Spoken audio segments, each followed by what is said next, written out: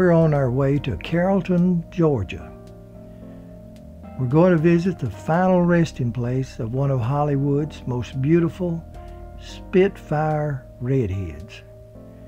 The actress is Susan Hayward. Susan was born Edith Mariner on the 30th of June, 1919, according to newspaper accounts. Others say it was 1917. But we know that it was in Flatbush, Brooklyn, New York. Her father was named Walter and her mother was named Ellen Pearson Mariner. She had an older sister and brother. Her sister was named Florence and her brother was Walter Jr. They called him Wally. She often talked about how poor the family was when she was growing up, and how her and Wally would collect newspapers and bottles to sell for recycling to help the family out. She said she was sometimes made fun of by other kids for wearing some of the same clothes to school so much, and walking with a limp from being hit by a car when she was 7. She said she was the first girl in her neighborhood to have a paper route. When she was 12 years old, she was given a part in a school play. The kids all took notice, and so did Edith. She believed that performing was her way to be accepted. In 1935, Edith graduated from the commercial high school at the age of 18, and by that time her limp had almost disappeared, and her flaming red hair was exactly what the talent agencies and modeling agencies were looking for, because colored photographs were just becoming popular. And in 1937, the Thornton Modeling Agency was able to place Edith in the Saturday Evening Post magazine. Her picture was seen or spotted by a representative of David O. Selznick, the producer of Gone with the Wind. He was looking for actresses to audition for the part of Scarlett O'Hara. Selznick offered Edith a chance to audition. He sent her 2 tickets to Hollywood for her and her sister Florence. And of course, the part went to Vivian Leigh. But it was an introduction to Hollywood for Edith. Florence finally went back home, but Edith said she liked orange juice, so she thought she'd stay. She found herself a manager, and she was soon signed to a 6-month contract. By this time, she also had her name changed to Susan Hayward. After bit parts and being released, she changed studios and things began to pick up, get better. For in 1944, she married Jess Barker against her mother's wishes and also everyone else's advice. The next year, in 1945, the twins were born, Timothy and Gregory. Although Jess was a leading man when they met, things began to change. Her career began to bloom and his began to fade. The next few years were turbulent, to say the least, ending in a divorce and child custody battles. In the meantime, in 1947, Susan won an Academy Award nomination for Smash Up with Eddie Albert. Then again, 2 years later, another nomination, My Foolish Heart, with Dana Andrews. And 3 years later, in 1952, another nomination, With a Song in My Heart with Roy Calhoun. In 1954, 2 very important things happened to Susan Hayward. She finally was divorced from Jess Barker and had complete custody of her twin boys. Although the feud was still going on. Next, she was co-star with John Wayne in the ill-fated movie The Conqueror. The location was picked by Dick Powell, one of the producers. Most of the filming was done in Snow Canyon, Utah, a few miles from the town of St. George. The cast and crew were on location from June to August in 1954, and the movie was released in 1956. The location, unfortunately, was only 137 miles downwind from the U.S. nuclear testing site at Yucca Flats, Nevada. Everyone knew that the location was a hot spot for radiation fallout, but was assured by the government that it was perfectly safe.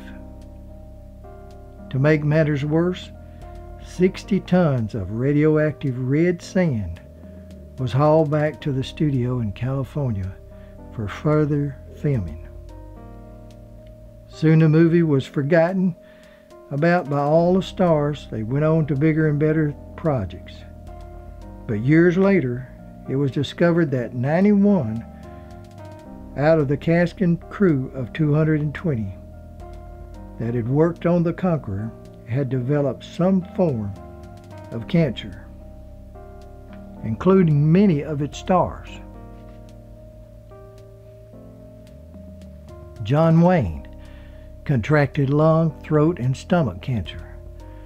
After a long, hard battle, he died in June of 1979. According to one of his sons, he was cheerful right up until the end. Dick Powell, producer and director, and the one who actually picked the location for the film, because the red sand in Utah favored the Asian sand of Genghis Khan. Powell died the 2nd of January in 1963 of lung cancer. He was 58 years old. Supporting actress Agnes Moorehead passed away of uterine cancer in 1974. She had stated that everyone in this picture has died of cancer. And it's been reported that on her dying bed, she told her best friend, Debbie Reynolds, "I should have never taken that part." Supporting actor Pedro Armendariz was diagnosed with liver cancer only 4 years after the filming of The Conqueror. While acting in another picture, From Russia with Love, in June of 1963, Pedro was informed that his cancer and it was lethal, and given only a few weeks or months to live. He suffered through the final scenes of From Russia with Love so that his family could receive his paycheck. Pedro and his only wife, Carmen, were in a hotel room when Pedro asked his wife to go get him a hamburger. While she was gone, he shot and killed himself. It was the 18th of June, 1963, and he was 51 years old. Other cast members that succumbed to cancer, like John Hoyt, the famous character actor, who died of lung cancer in 1991, and Jeannie Gearson died of breast cancer February the 2nd in 1992. We're now traveling east on Interstate 20 from Atlanta. And on exit 19, take Highway 113 south for about 4 miles or so. And look for the sign that says Old Center Point Road. And also the sign that says Our Lady of Perpetual Help.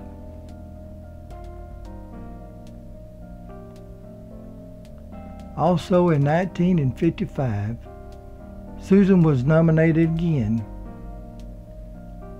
for Academy Award for I'll Cry Tomorrow, with Eddie Albert.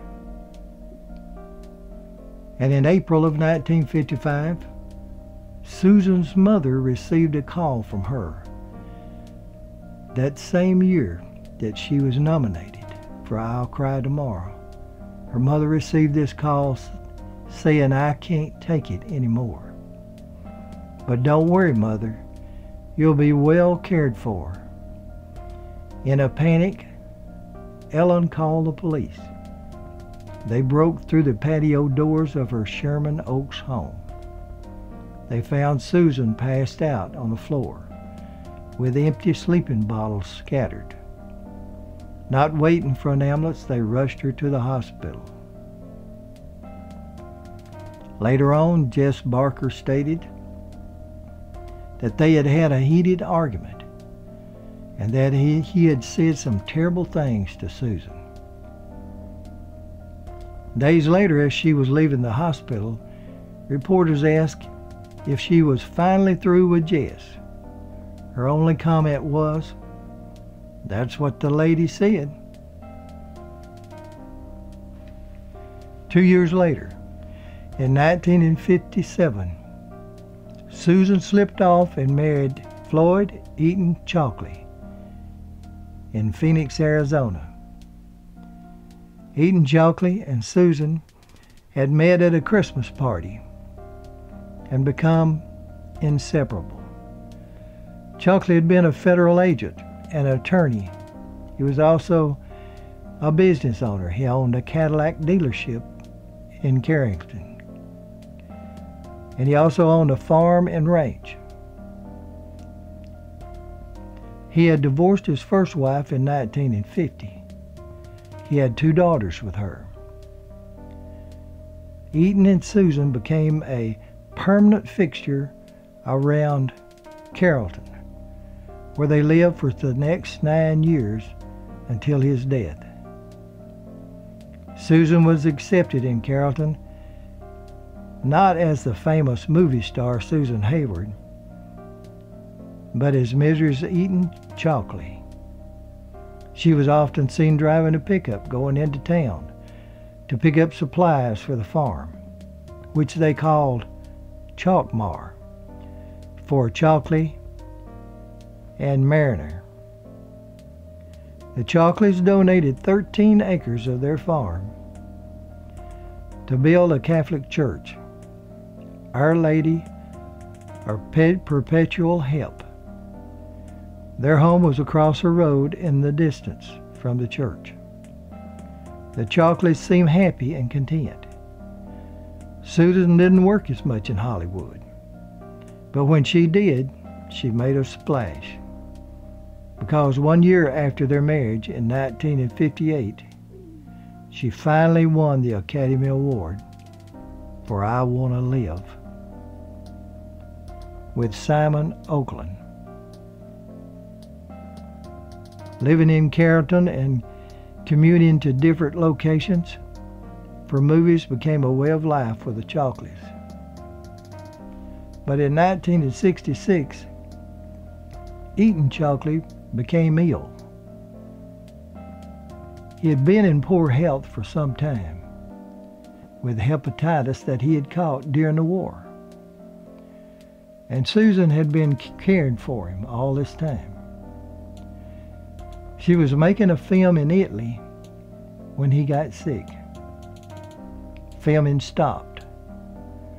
He spent the next 3 weeks at the Holy Cross Hospital, but he died at home in Carrollton a week later. He was 56 years old. This is Our Lady of Perpetual Help Church.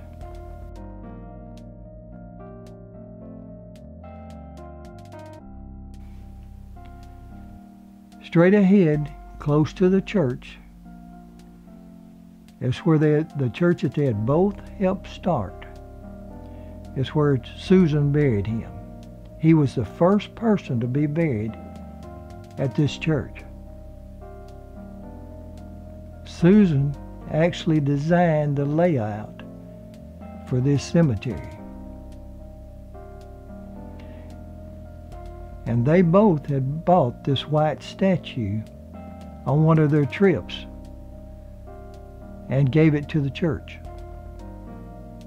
Her happiest times was spent at this farm. After Eaton's death, Susan went into a deep depression, always wearing black, and one of her sons stated that he believed she had become obsessed with her dead husband. She sold the farm, stating that she couldn't bear to live in their house without him. She spent some time in Florida, but finally ended up and returned back to California. In 1967, Susan had a small part in Valley of the Dolls with Barbara Perkins, Patty Duke, and Sharon Tate. And in 1972, Susan made her last film, Revengers, with William Holden. She had been experiencing headaches all this time. She checked in the hospital for tests under the name of Margaret Redding. She was informed that she had brain cancer and given only a few months to live.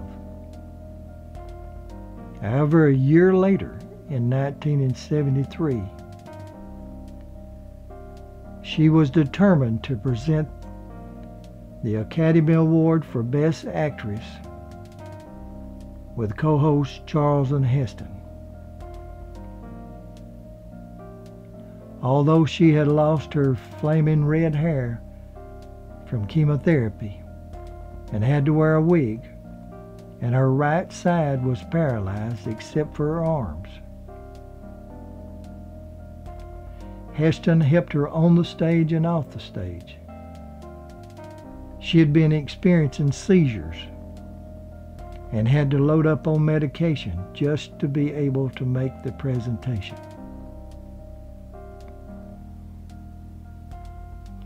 She had a seizure as soon as she reached her automobile that night.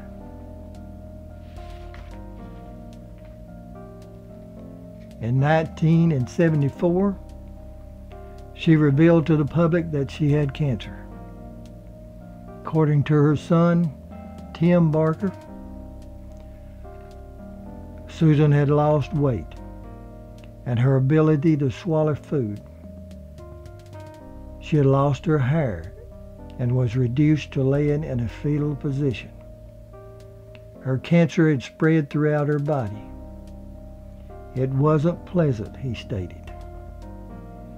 He was convinced, along with the children of John Wayne and the children of Dick Powell, that she had received cancer from radiation due to the government's nuclear test site while filming The Conqueror.